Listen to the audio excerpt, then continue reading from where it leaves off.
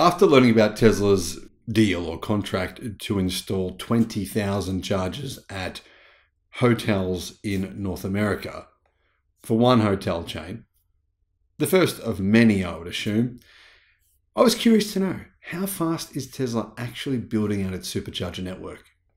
Well, turns out it's pretty damn fast, but the speed has recently been accelerating. Hello my friends, welcome to the channel, great to see you. Thank you for tuning in, I'm Sam Evans. You're watching the Electric Viking. Tesla has more than 50,000 supercharger stalls worldwide today. It actually didn't install them at a very fast rate at all, because it took Tesla 6 years to get from 1 to 10,000. Right? 1 to 10,000 took them 6 years. That's a long period of time, especially when you consider the fact that it took them, well, a year and a half to go from 10,000 to 20,000.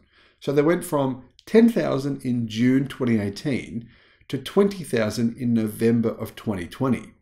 As you can see, the speed completely changed during that period of time. And this is that period of time when people were saying Tesla is overvalued. They're just a car company.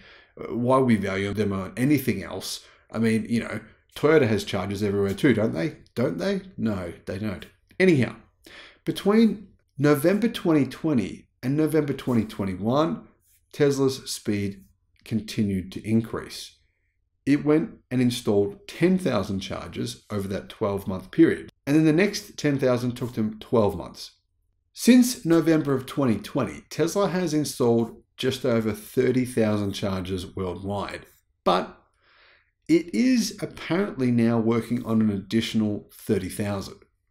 10,000 of those are scattered around the world in different locations. And then, of course, we have the recent deal of the 20,000. That's what we know of. There could, in fact, be a lot more than that.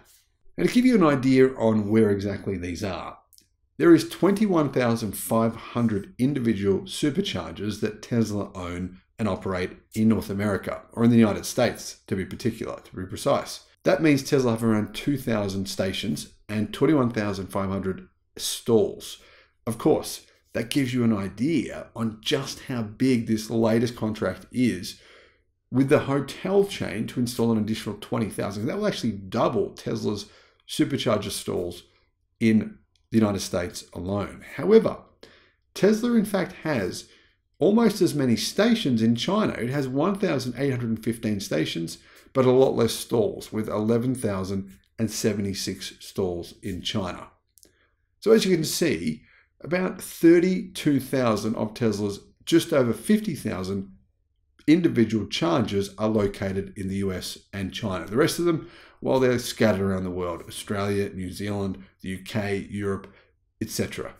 Tesla's current V3 chargers, which are the ones they're building now, or sort of, have up to 250 kilowatt charging speed. But their new V4 chargers, which they've begun building in Europe, and they've just started building them as well in the United States, they have charging speed of 350 kilowatts. However, Tesla also have mega chargers that are capable of nearly 1 megawatt fast charging. And those megawatt chargers can charge a semi in around 35 minutes, which is amazing considering the battery pack size in the Tesla Semi. That said, no one actually knows the official size, but it's massive, put it that way. All of this means that Tesla has the largest supercharger fast charging network in the world. But I think it's actually planning on speeding up its deployment of chargers. It's been undercutting its competitors on new charging locations for a variety of different places: Taco Bell, supermarket chains, hotel chains, just government charging points. It's been undercutting its rivals' quotes by around 50% on average in order to just take over the market. One of the key reasons for this, in particular in the United States, is there is billions and billions of dollars that the Biden administration has put up for funding. Tesla is saying, well, let's take advantage of this situation. Let's basically make billions of dollars in order. Let's basically invest billions to get billions from the US government, and then get billions from all the people that will use our chargers in the future. And of course, they want to get your data. That's probably a big part of the equation. Now, analysts have said they believe that Tesla will likely have a market of around $10 billion per year. Basically, they'll become the next ExxonMobil or the next mega conglomerate, kind of like what we think of here in Australia as BP or Shell service stations in other countries around the world. So what are your thoughts on this? Let me know in the comments, and thank you for watching.